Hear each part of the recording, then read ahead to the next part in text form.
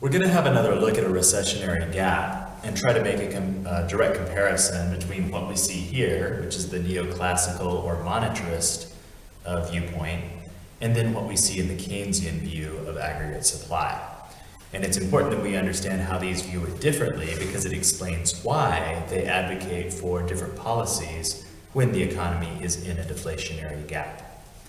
Now, remember a recessionary gap or a deflationary gap.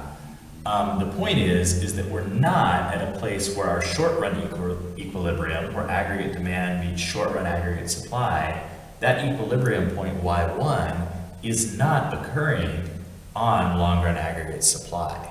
So in this case, it's not really important to think about long-run equilibrium. You can't really see it. The point is, we don't have it. We only have short-run equilibrium, and we're not in a point of equilibrium in the long run. So let's look at during a contraction or recession if you prefer, but remember a recession has to be 6 months. Anyhow, let's look at characteristics of a recession. Without even getting into mumbo jumbo about C plus I, etc., keep in mind when we talk about an economic recession, businesses are hurting. Because businesses are hurting, they're laying people off. They're having to let go of people, so unemployment is higher. Because unemployment is higher or people don't have jobs, obviously they're not spending very much money, but also people who do have jobs maybe aren't going to spend much money either because they're scared, they're concerned. Remember, an important determinant of C is expectations of future income. If the person who works in the office next door to me just lost their job, maybe I'm concerned about losing my job too, so I'm going to cut back on my own spending. So what we're going to see is aggregate demand is going to be low for all of these reasons. Consumption is low, like we just talked about. It starts with investment being low. Businesses are afraid to spend money. If that's true, then taxes from the government should be low, and they shouldn't be spending much money either. Now, obviously, in the modern day, governments do spend a lot of money during a recession, but that's because most of them don't ascribe to this belief. If governments only spent the amount of money that they brought in, which is called a balanced budget as opposed to a deficit budget, well then government spending would also decrease because these two had decreased. We didn't talk about it before, so maybe now's the right time. When we look at net exports, really the effect on net exports can be quite different for various countries.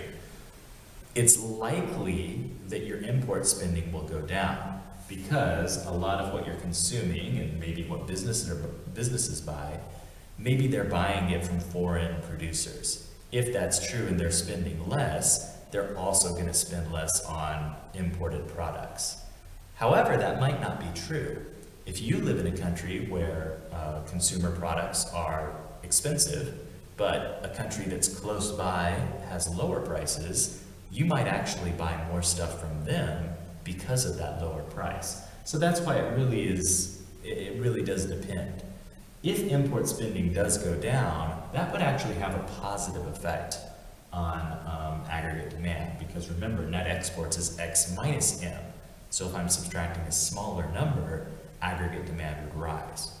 However, that's likely to be met by a decrease in exports too, because recessions tend to be regional, they tend to, jump borders. It might also be true that the countries that you export to are going through the same thing, so they're also buying less things from you. So we don't want to say anything hard and fast about net exports. They're likely to also be reduced during a time of recession, but we don't always know.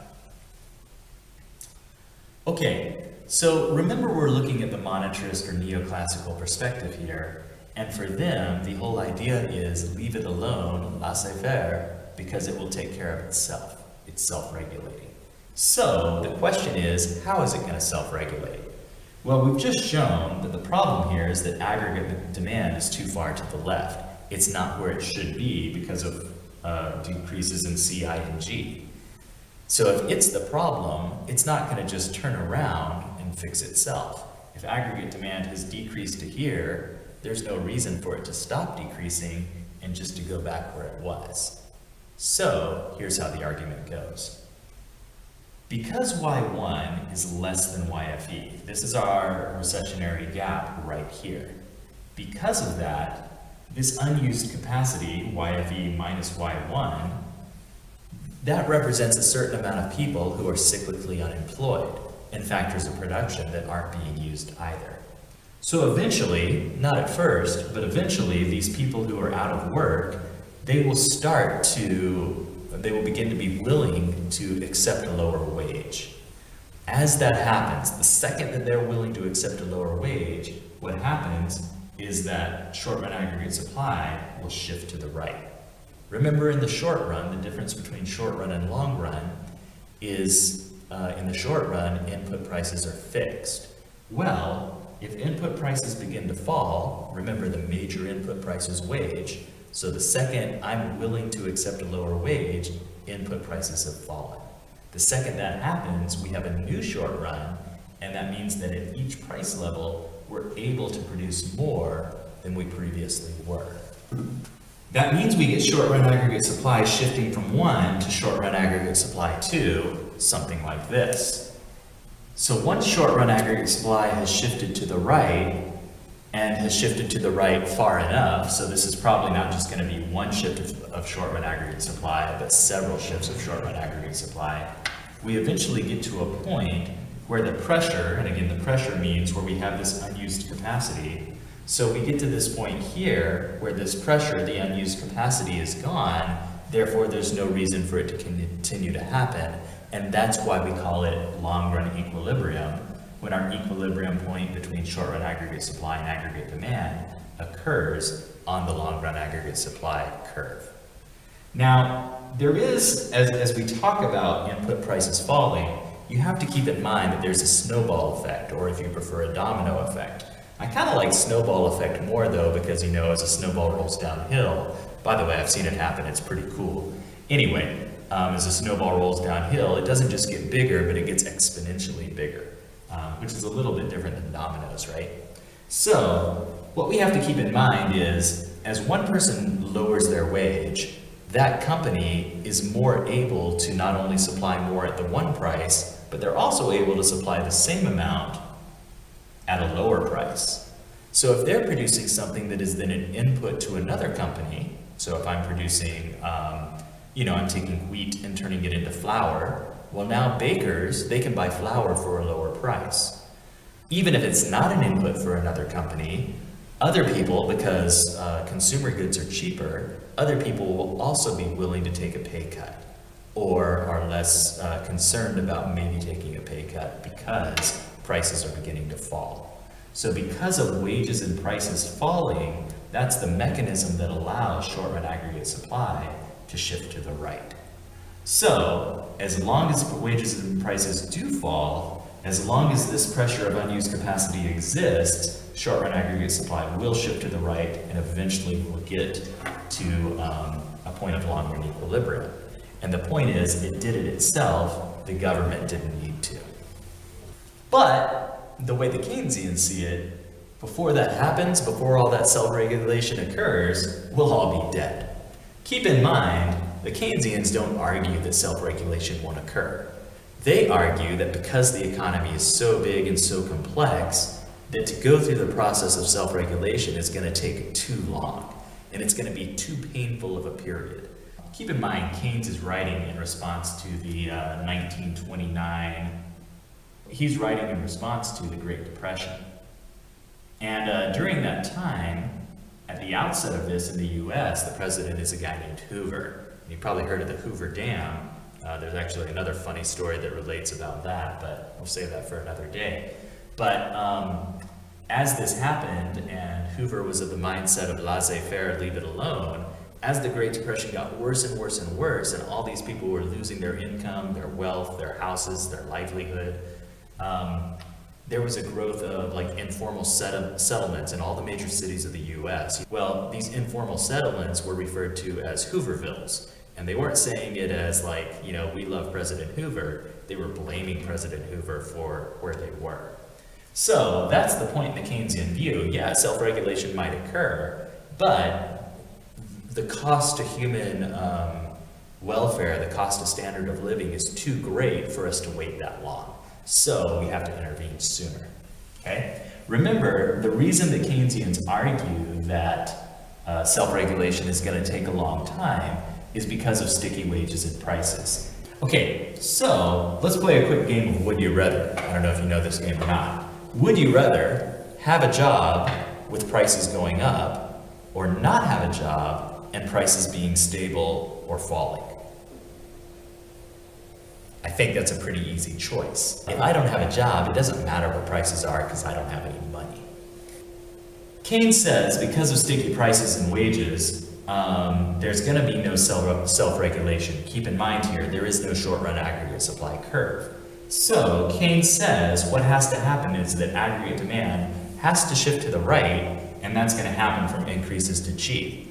Keynes wouldn't disagree with what we said on the previous whiteboard, that C is not going to increase on its own, neither is I.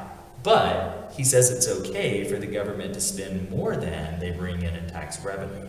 So that's going to represent increased G, and it's going to be, if you think about the circular flow, the tax leaving is going to be smaller than the government spending coming in. So it's going to expand the circular flow.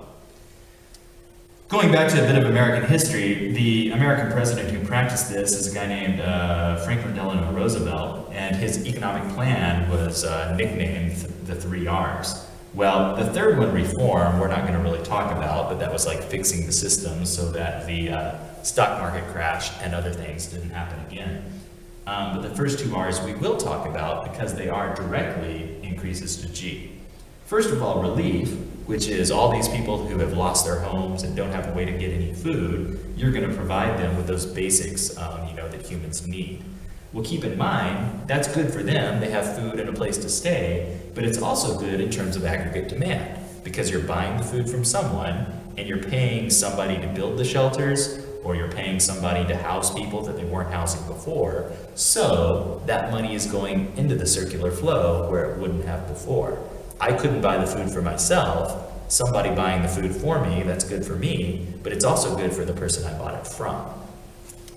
Recovery, this is what we call public work. So this is when the government steps in and actually starts to hire people simply for the sake of having them have a job.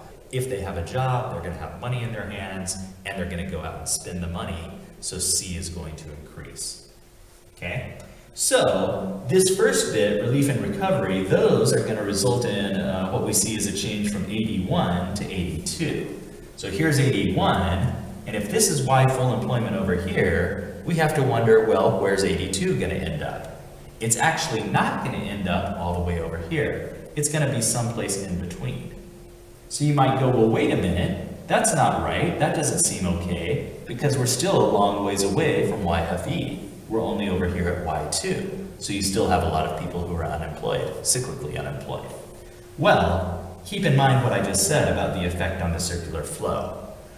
We use this term prime the pump, and I think I showed you a video. If not, I'll maybe put it in as a link here. But old-timey water pumps, to get water up out of the ground, you actually had to pour some water in from the top and then start pumping, and that pouring the water in is priming the pump.